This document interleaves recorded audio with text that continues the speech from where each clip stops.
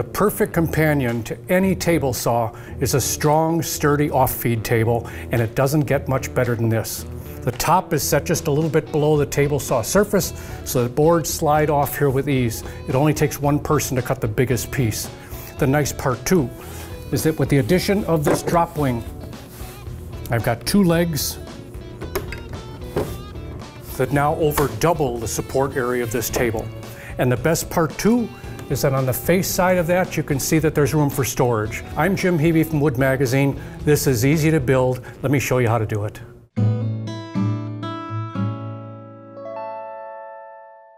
It's important that that outfeed table be sturdy and also to be exceptionally versatile. But more importantly, it needs to be made for your saw. So in this case, I want to measure from the floor up to the top of my table saw, which is 34.5. I want my off-feed table to sit about 1/8 of an inch lower than 34.5. So as material slides off of here, there's no chance it's going to get caught on the edge. So it makes for the perfect height on this particular table to make it 34 3/8. Now for our table, we're going to be using casters like these. These are 4-inch casters. But even 4-inch casters have a difference between the base of this wheel and the top of that caster height. So what I'm going to do is mount these casters to the underside of my base. Once that's completed, laying the base on the floor, I'll measure from the top of this base to the top of my table saw height and subtract 1/8 of an inch. That dimension will give me the total cabinet height. I'm going to apply the casters the same in all 4 corners. On the one side, we're going to have both the locking casters, and on the back we'll have the regular casters. And I want their offsets in the front and the sides to be 1/4 of an inch. So I'm just going to use my ruler to set this up.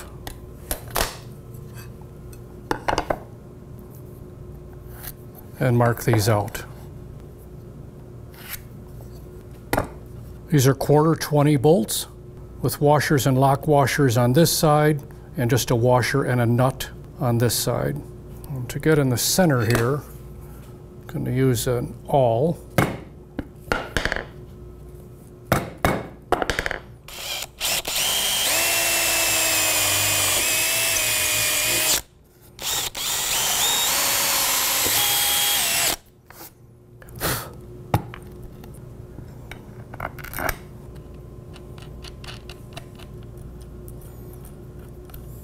See which works best here if I tighten them from below.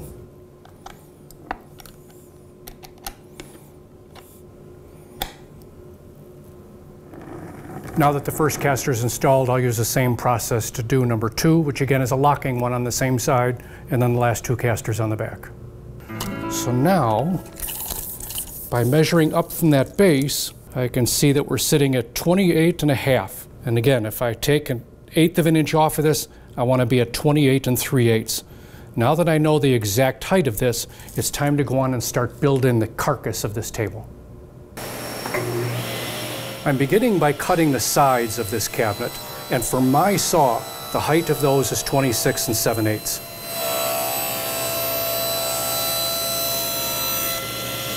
Next, I cut 4 3-inch wide case ribs to the same height as the sides, and then 4 13-inch wide shelves to the same length as the sides. To create the grooves for the cabinet shelves, I switched to a dado blade with a width matching the plywood thickness. I set the height to 1/4 of an inch and added a sacrificial fence to cut the rabbets at the top and bottom edge of both sides.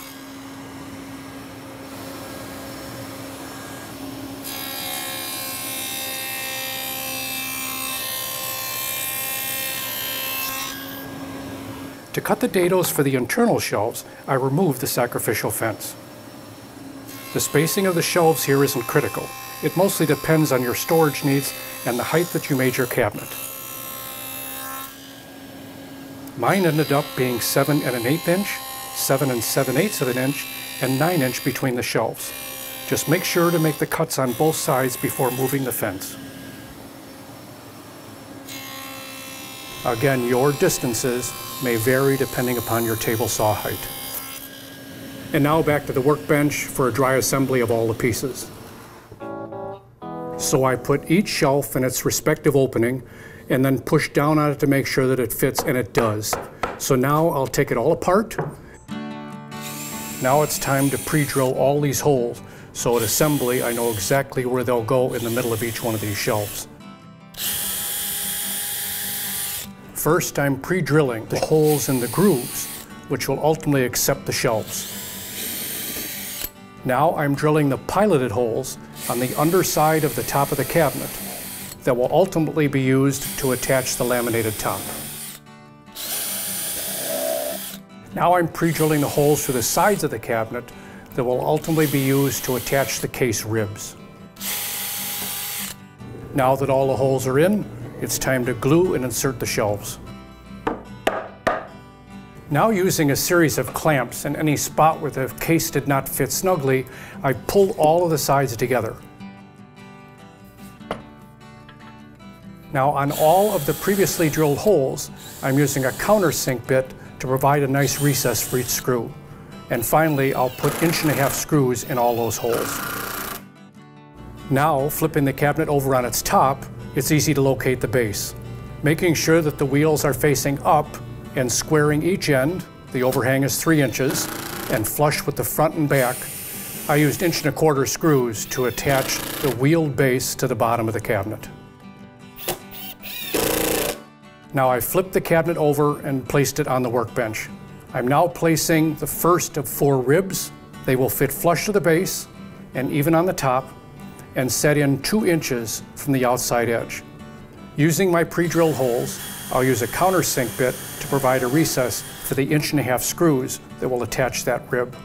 I'll repeat the same process for the final 3 ribs. This is the first set of pivot arms. I've cut these a little bit longer and a little bit wider than they need to be because they have to be laminated up, and I'd like to give myself enough room to clean them up afterwards. So here's my process. I'm just going to add a little bit of glue to these. And just by using a little hand pressure, I'll spread the glue. Once the clamps are on these, it'll spread that glue very nicely.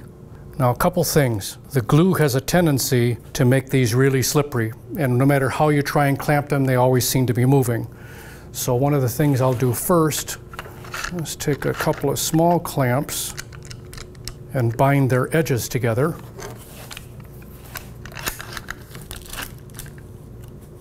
You'll notice I've got some wax paper here to protect the tabletop, and while I'm gluing them up, I want them to be dead flat.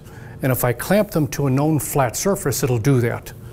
So now that I've got their ends held together, it's just a process of putting clamps in and clamping them down. Well, technically, I can take these clamps off after a half an hour or so, but the glue won't reach full strength for at least 8 hours or so. So these will be allowed to sit for a while until they're thoroughly dry. This is one. I've got one more to do. To set the pivot hole in each of the 2 ribs on just the one side, I set my folding rule to put a mark 1.5 inches in from the side and 1.5 inches down from the top. Now take a pivot arm and clamping it to the outside of the rib, I'll use a 3/8-inch drill bit to drill a hole from the rib all the way through to the outside edge of the pivot arm.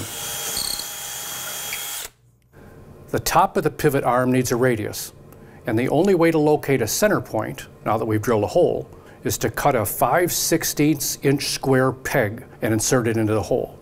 Drawing the diagonals on that peg gives me a center mark, and using a compass set for the outside radius, all I'm doing is drawing a radius. Then I cut that radius on the bandsaw and smoothed out the edges. I temporarily attach the pivot arms to the cabinet to mark them to a length that clears the cabinet base, along with a small diagonal to clear the caster bolts.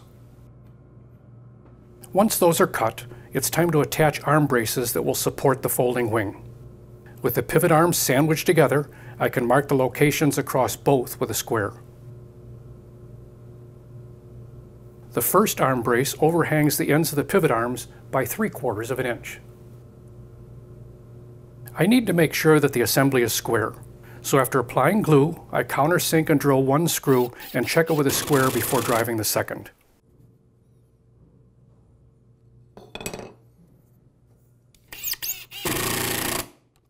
I repeat the scoring process on the opposite end.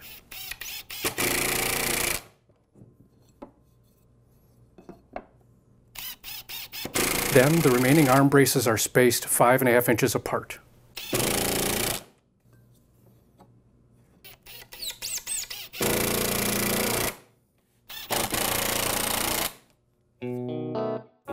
Now I've taken the completed wing arm assembly and temporarily positioned it back on the cabinet using the 3/8 bolts.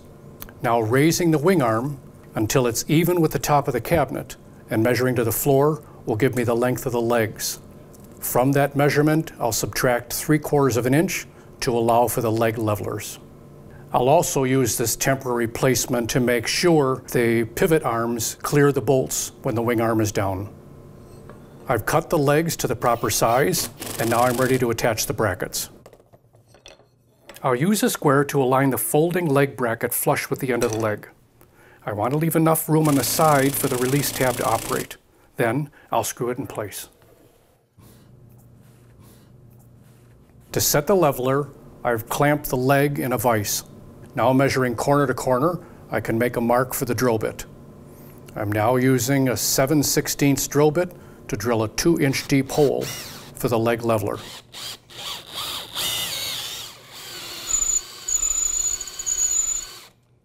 Using a crescent wrench, I screw the lag screw in to within about 1/2 inch of the base.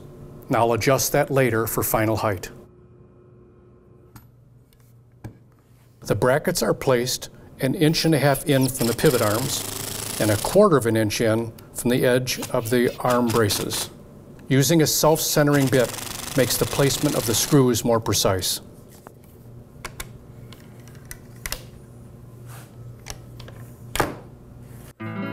Now it's time to place the drop wing assembly on the table. Placing a washer on the outside edge of each swing arm and then inserting a 3/8 bolt. I then connected the whole assembly with another washer on the inside, a lock washer, and finally the nut.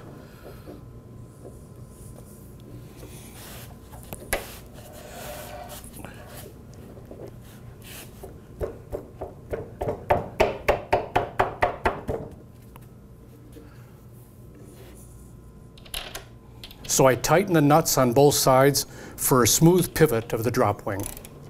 And now I can raise the drop wing and extend the feet to check the fit. It's now time to prepare the tops for both the drop wing and the table. The top of our outfeed table is 1.5 inches thick, and what it means is laminating these two pieces of MDF together. I'm just going to use regular woodworker's glue. To be honest, the weight of these would probably clamp them pretty well, but I'll put them together and start throwing some clamps on, let them sit a few hours again until they harden, and I'll have a really nice, solid 1.5 inch thick top. Now that these are held in place with the small clamps, I'll get some deep-throated clamps and finish that clamp up. This will be ready in a few hours. These are the tops for our table. The first is going on top of the table itself. It is MDF and it's been laminated, so I've got 2 pieces of MDF there. This is the top for the wing. Now this is just a single piece of MDF, but remember that the arm braces are also out of the MDF, so there'll be 2 pieces of those. These are all cut 3/4, so the first thing they'll do is cover the sides and the front and back of all of these. So ultimately these have to be glued in place and sanded, and then we can finally place these on the ultimate table.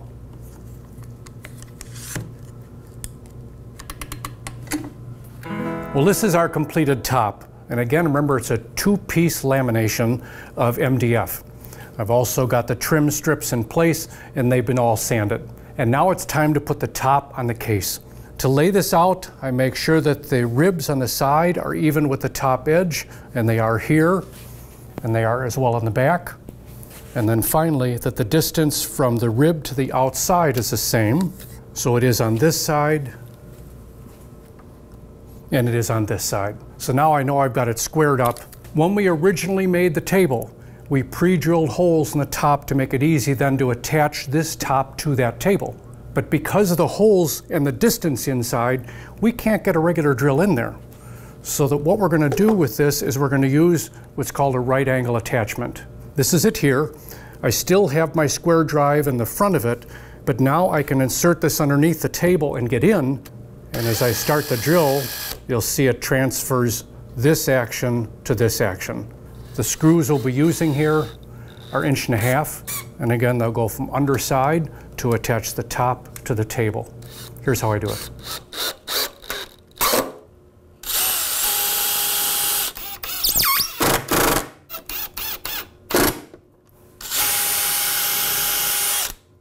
So here is our completed off-feed table in position.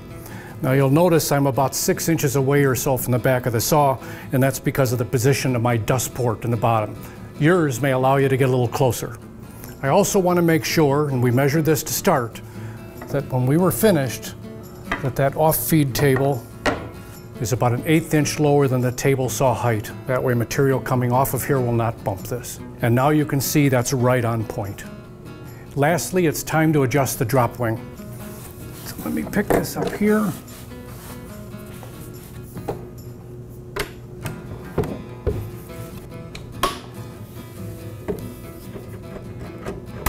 And I want to make sure that the tabletop and the drop wing are even, and they are. There is an adjustment on the bottom of each one of those legs, and I've made that adjustment with a wrench. So now this drop wing doubles the size of that table. This is a terrific off-feed table.